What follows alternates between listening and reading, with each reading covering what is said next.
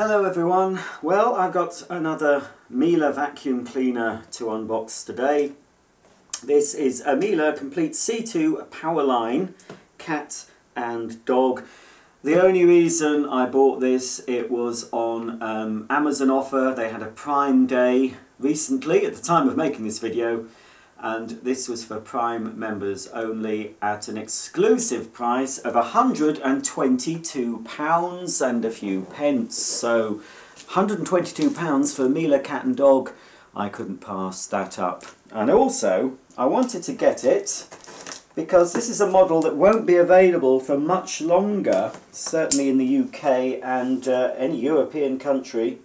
This is a 1200 watt vacuum cleaner. As of September 2017, the maximum wattage allowed for new vacuum cleaners sold in the EU will be 900 watts. Now, as the UK have left the EU, we're still in it though, and we're still going to be in it in September. So we will be having the 900 watt cap on the vacuum cleaners. So I suggest, before some unscrupulous retailers and sellers try and sell you the new or the old newer lower wattage cleaners before they're replaced with even lower wattage ones, well, buy one now, I would suggest. So this is, I think this is one of the Chinese assembled Mieles, but it is assembled from German made components as far as I have been told. Some of the entry-level Miele vacuum cleaners are assembled in China now, and they tend to be the ones with the older body styles. This is based on, I think they used to call it an S5. I have done quite a while ago on my channel a video of a Miele Revolution with the power head. Now that is definitely a German model. And it's the same body shape as this. Right, let's have a look at the tools. So, we get the hose. Ah, that's new. That's a new design. New to me anyway, since I last unboxed a Miele. They've changed the design of the handle. They've given it a slightly textured panel. Not sure if we can quite pick that up on camera. Also got this metal strip that's featured on many, well, most Miele suction cleaners. This is to prevent any static shocks. As long as your hand is in contact with that metal strip when you're vacuuming, any static charge that can build up when you're vacuuming some man-made carpets should be dispersed. You're not going to suddenly, if you touch the metal tube, you're not going to suddenly get a little bit of a static shock, as long as you, as I say, keep in contact with that little metal strip. Yeah, I like that new design. It's got a newly designed suction relief valve as well. So that's good. And that clips on to this end of the hose. Let's push that in. It's a nice tight seal, and that collar fits, and of course it swivels at the handle end. It'll also swivel at the end. It goes into the vacuum. So that's, you know, good quality Miele hose. Telescopic metal extension tube. Nice smooth action, locks into many different positions. This is the All-Tech cleaning head. It probably have a plastic base plate. Most of them do now. Yes, they've gone to what Miele call the Fibertech base plate. It's basically the same as the other Miele nozzle, but they've just replaced the metal base with this plastic. You've got your litter pickers, got your foot operated brush, so press down there, which lowers the brush for carpets, sorry, for hard floors. You want it up for carpets, down for hard floors. And you've got Miele's click fitting system where everything clicks together. Well, the main tools do, the smaller tools they don't they're just a friction fit, but on the main tools it's a nice click like that, so it stays on securely until you press the button and release. And finally, the other main tool, because this is the cat and dog version, and where's my my little box opener. So I mean, I thought £122 is a good price. You'll have to, if you want to convert that to dollars, just Google it. I'm not sure at the time of making the video what the conversion rate is. You might be talking about $150, $160, that sort of price for a Miele vacuum. It's not, obviously, it's not a power head vacuum. This is a decent turbo nozzle. I'm just seeing, I'm pretty sure this will be made in Germany actually. Can't see where it says, it doesn't actually say. But to buy this on its own can cost up to £60 to buy that as an accessory. So £122 for the whole machine, I think it's a good deal. You've got a little suction release here, which is when you use this on rugs and more deep pile carpets, high pile, because it stops the brush from slowing down too much. It still allows the air to flow through to keep the turbine spinning and of course the brush rotating. But for normal carpets, carpet tiles, short pile, you'd have it closed. You've got squeegee. So there's the brush, rotates at a high speed, and it does move up and down. So it will cater for different carpet heights. And to gain access, you can use a coin, undo these two screws here. This base plate comes off and you have a little bit more access should you need to clean the brush or remove a blockage. And of course you've got the click fit system as well as the parking bracket on the back. So that's all the tools, apart from the ones that are of course stored on board. You do get a separate instruction book for the turbo nozzle as well as the instruction book for the machine itself. Let's check on the energy label.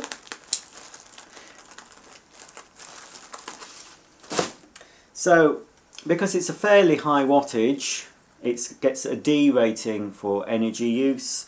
It uses on average 45.9 kilowatt hours per annum.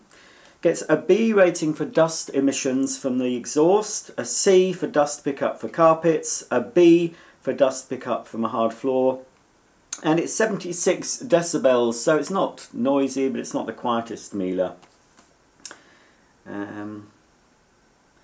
Says on here, it says 1100 watts on here. We'll see what it says on the actual machine.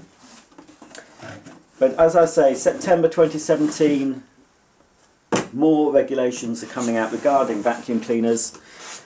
And apart from lowering the wattage again to 900 watts, there will be a maximum allowable noise level for vacuum cleaners will be 80 decibels. I've already seen some of the newer machines coming into the shops or into catalogues, and a lot of the cheaper newer machines are peaking at about 79 decibels, so they've just got under the regulations. But I think some more expensive machines will go further, a lot further, and reduce the noise level. Also, the motors in vacuum cleaners will have to have a minimum run life. I can't remember what it is, but those two things, reducing the noise and making sure that the motors will last a minimum time, is a good thing. In fact, really it was a good thing the first time the EU interfered, some people think, with vacuum cleaners. The wattages were going up and up, and it was getting ridiculous. There were some vacuums at 2,600 watts. You don't need that sort of wattage. And I bet most people would not have noticed if they bought a new vacuum cleaner. It'll still clean, probably as well as their high wattage machine. Right, that's the first time I've opened, I think, a Miele without having some damage to the polystyrene. So as I said, this is based on the S5 model, so it's a body shape that's been around for quite a while. It still looks modern, it still looks stylish, and it still feels like a well-made machine. As I said, I have a feeling this is made in China, assembled in China. There's no difference in the feel of it to a German-made machine. In my experience, I've got a lot of Miele cleaners. Most of them are made in Germany, and it shakes. I've just heard a shake, which means this has got the charcoal filter in to reduce odours. Let's have a look at that filter. So there's this little strip. I think that's not been put in the right place. There's normally a strip on the filters that you need to remove. Miele call these a time strip filter. Not really sure how they work. I've never really used one for long enough, but they are supposed to indicate via this sticker when to replace, but it is on average every year you really should replace. This is certainly not a washable filter. And as you can hear, it's got little grains of charcoal in it, which are designed to reduce the odours coming out of the machine. This is the final exhaust filter.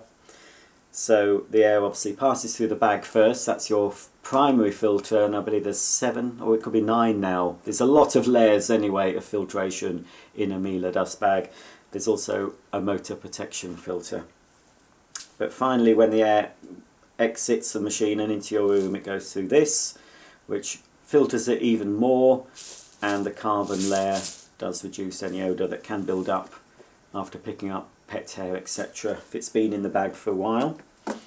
That goes in there and it clicks into place. So here's the bag. They self-seal when you open the bag door, so you just pull them out. I think this is a GN style bag, so you need to look for the blue collar. Corresponds with the bag support inside the machine. These are HY or high clean bags. Not the hugest capacity, but in my experience you can fill them very full until you can't get any more dirt in, and the suction does not deplete to any massive degree. You don't notice a huge difference, unlike the old days with the paper bags. They used to clog up with fine dust pretty quickly, and you had to replace them long before they were full. So there's the motor protection filter. Oops, that should click in. There we go. Pop the bag back. Until it clicks, you line up the arrows. Press it down until it clicks into place. Make sure it's tucked in, and then you can close the bag door. All feels very nice and solid. And then we've got your tools here. Quite a small, short crevice tool, but you can buy optional tools for this Miele. You can get a standard sort of 30cm, 12-inch crevice tool, about that long, and they also do a very long flexible crevice tool as well. You've got your furniture nozzle, curtains, upholstery, your stairs, and this seems to be, yes, it's the cheaper, I thought it might be. This is the cheaper version of the dusting brush, so it's got nylon bristles instead of the natural ones you get with the more expensive Mieles. It's still exactly the same nozzle though, apart from the brush, and you can angle it different ways. All quite small, but they do the job. But as I say, you can go onto Miele's website and choose from any number of different accessories for Miele vacuums. So they're stored on board. You've also got a bag check indicator that turns orange as the bag fills. Not always very accurate though, so it's always best from time to time just to open up the bag door and examine the bag yourself. So here are the controls on the cleaner. This is the exhaust vent at the top. You've got your central dial to adjust the suction from minimum right up to maximum and anything in between. So minimum is for delicate items such as your curtains. Turn it up slightly and you've got suction power suitable for cleaning most upholstered furniture.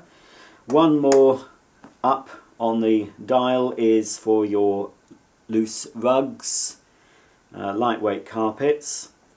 Then you've got the silence setting, which combines a quieter noise level and for general cleaning of normally soiled carpets and hard floors. For fitted carpets, you've got that setting, and for full power and for intensive cleaning of your carpets you can switch to maximum. That's also of course the setting you'd use for your hard floors. Also on the back of the machine you've got a foot operated on-off switch and a foot operated automatic cord rewind. You've also got your parking slot at the back, so you can park your main accessory, whether it be the All-Tech nozzle or the turbo nozzle. You can park that on the back like that. So if you want to pause your vacuuming, you're not having to lay the nozzle on the floor and bend down to pick it up. You can just slot it into there and just pick it off when you need to carry on vacuuming. There's also two, I believe, yes, two brackets on the side to help with storage. So again, it slots into the side there. So you can store the machine with this attached. It's also useful for when you're carrying it up the stairs because it holds everything together. And on the underside we've got your 3 swivel casters. Again, very quiet running, very smooth, and because it's got 3 it means it will move left to right, back to front, in all directions, much more manoeuvrable than a vacuum cleaner that might have 2 fixed wheels at the back and just 1 caster. So if you want something that's much more manoeuvrable, then a machine with either 3 or 4 casters on the underside is what I would go for. It's, you can hear that sound. It's just a guide, but to me, when you're banging a vacuum and it sounds like that and it doesn't sound all hollow, it's a sign that it's been well made. It is a very well made vacuum. Let's have a quick look at the rating label. So here we go, it's a maximum 1200 watt motor, and it actually does say made in China, engineered by Miele, made in CN, which it's the first time I've actually seen them say made in China on a Miele. Normally if they're not made in Germany they don't say anything. So yes, as I suspected, it is made in China, but I did expect that for such a value priced Miele. Okay, we'll switch it on, see how noisy it is. Well, we know how noisy it is by the energy label. But you know, Chinese made products have got a bad rap because there's an awful lot of rubbish that comes out of China, but sometimes the products are okay just because they're manufactured in China, where labour costs are much lower than they would be in Germany. Doesn't mean to say the product's bad. I've got a lot of Apple products, they're made in China, but I've no complaints with the quality and the value I've got from them because they've lasted a long time. Right, we'll switch on.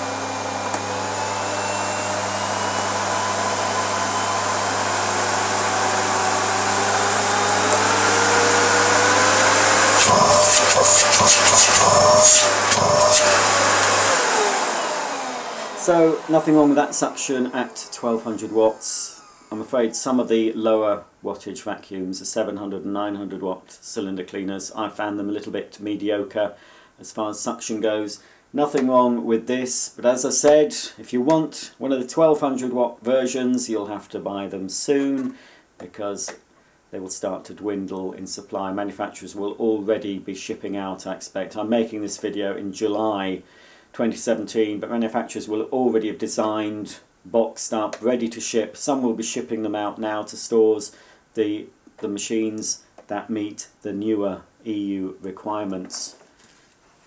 So I'm going to recommend this machine before a demo. If you want a cylinder machine, you've got pets, this is especially good. A cylinder machine is especially good for carpets, for homes that don't have so many carpets. If you've got mainly hard floors and a few carpets, I think a cylinder is your best option rather than buying an upright cleaner.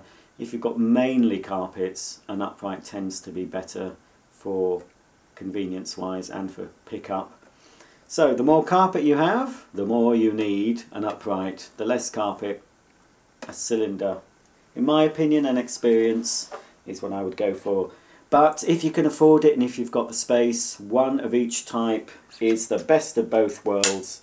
Or maybe you could have a full-sized main cylinder and a cordless stick cleaner if you want for the quick whipping round. Many people now, it used to be unusual back in the day to have more than one vacuum cleaner, but many households have at least 2 vacuum cleaners now. One for your main cleaning and one for your daily quick pickups, especially with cordless machines becoming very, very popular. More manufacturers are producing cordless machines. Right, well, I'll have a quick go of it, but like I say, I would buy this. The sort of regular price though is around 190. That's the top price I've seen this for, but there's often deals to be had. You might be able to get this for 150. £122 was a very good price for this. But keep your eye on Amazon, they're always varying their prices. They might reduce it again at some point on a lightning deal. Okay, I'm just going to give this cleaner a quick go using the regular nozzle, and I'm going to use it on the carpet setting. Sometimes these newer machines with the eco nozzles can be quite hard to push. But this is basically one of the basic Miele nozzles. It's not strictly an eco one. This nozzle was supplied, or at least the metal base plate version of it was supplied with their higher wattage cleaners back in the day.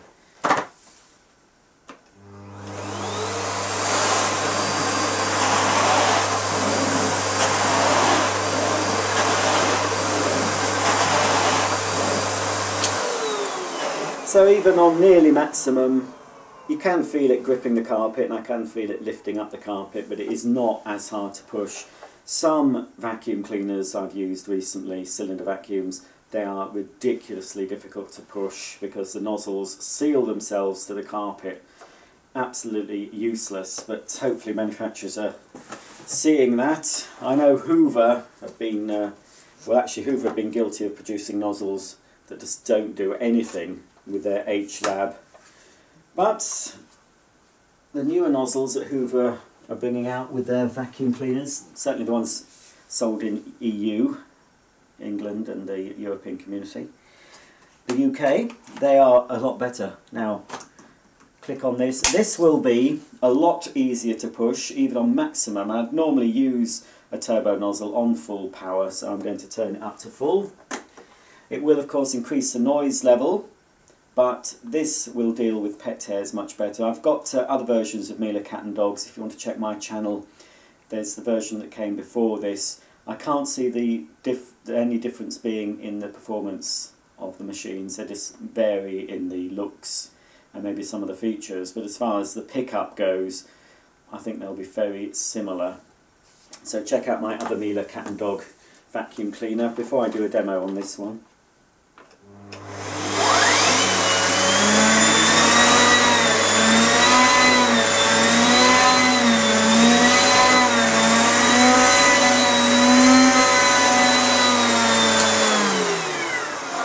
So yeah, it does add to the noise. I'll just show you the rotating brush.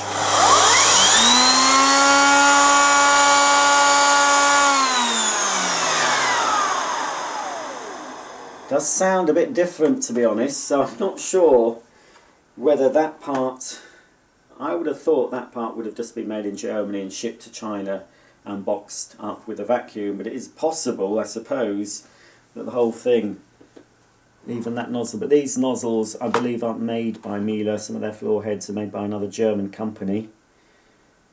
Doesn't actually say on it. The model number of this particular turbo head is STB 200-205. But it also says STB 201 Vario, so I don't know which one is correct, but anyway, that's what it is. Okay, I'll just check the automatic cord rewind. That's good. Unlike some models, some of the later models, this doesn't have the comfort system. The Miele comfort cord rewind means you only have to press the button once and it will retract the cable. With this older version, you do have to keep your foot or your hand on the pedal. So that's the end of my unboxing and initial first look at the Miele C2 Powerline Cat and Dog vacuum cleaner. It is one I would recommend. I'm well versed with Miele vacuum cleaners, and apart from, unfortunately, their robotic vacuum, which I tested recently, all the other machines are top notch. Whether you're going for a budget machine or a top of the line Miele, they all are very well made vacuum cleaners and produce good results. So pick one up while you can, especially if you can get one at a bargain price. Around £122 is what I paid for it. It certainly is a bargain for such a well-made vacuum cleaner. I will be doing a demo of this machine, but if you want to check out my Miele playlist, you'll see all the other Miele vacuum cleaners that I've demonstrated on my channel in the past.